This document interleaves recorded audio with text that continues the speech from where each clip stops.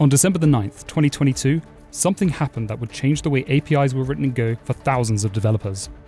On that day, the Gorilla Mux package, along with the entire Gorilla toolkit, was archived. No more commits or updates would be made. If you're unaware, Gorilla Mux is one of the most popular Go packages for handling API routing. The reason it's so popular is because it hooks into the HTTP handler interface of the standard library, which is considered a very good thing by Go developers. On top of that, it provides a lot of necessary functionality for routing HTTP requests that are difficult to achieve with the standard library alone. If you've ever tried to use HTTP Serve Mux, then you know what I mean. Some of the features that Gorilla Mux provides are path-based routing and parameters with regex support for both, routing based on HTTP properties such as HTTP methods or HTTP headers, and middleware, either through custom functions or through the middleware package provided by the toolkit. As for the users of Mux, well, looking at the stats on GitHub, it's used by over 100,000 public repositories, and likely many more private ones. So, what happened?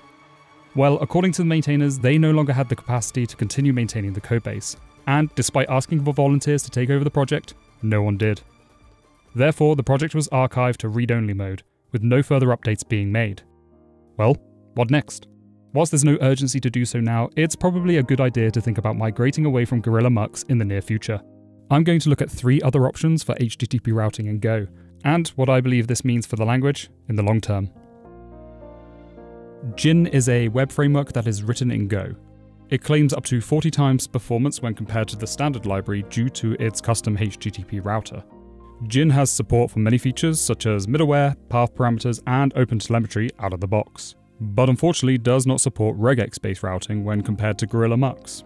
Routes are created in Gin by using the method function and setting the path followed by the handler function.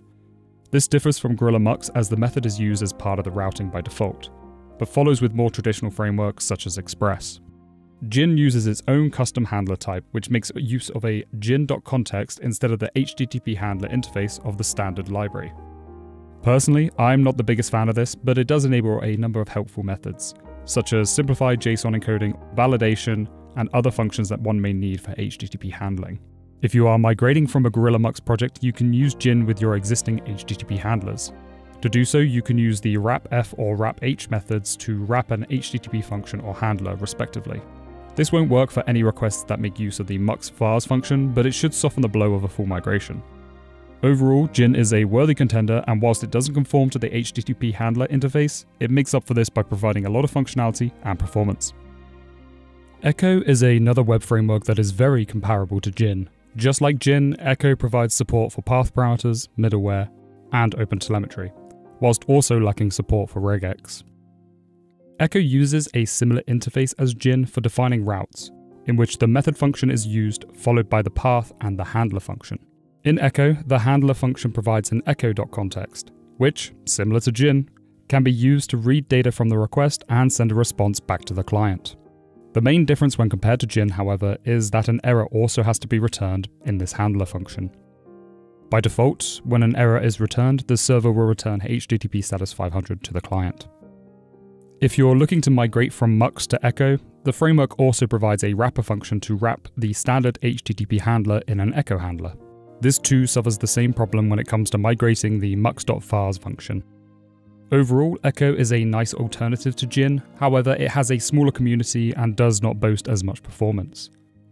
Ultimately, when choosing between the two, it'll come down to personal preference.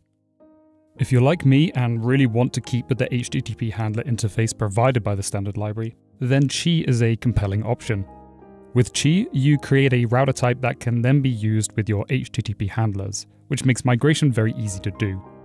When it comes to path parameters, one can replace any instances of the mux_vars function call with the Chi URL param instead, which will perform the same operation. As well as standard routing, Chi also provides some useful middleware functions. This is the recommended base middleware stack, which provides access to a request ID, the real IP of the client using the x_for header, a logger, and a recoverer in case of panics. One thing to consider, however, is that Chi does not support OpenTelemetry out of the box. Fortunately, we can use another package, OtelChi, to achieve this.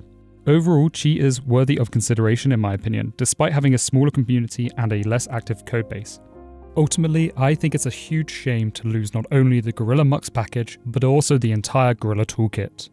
which held a number of valuable packages for maintaining services, such as WebSockets, middleware, JSON RPC, and many others.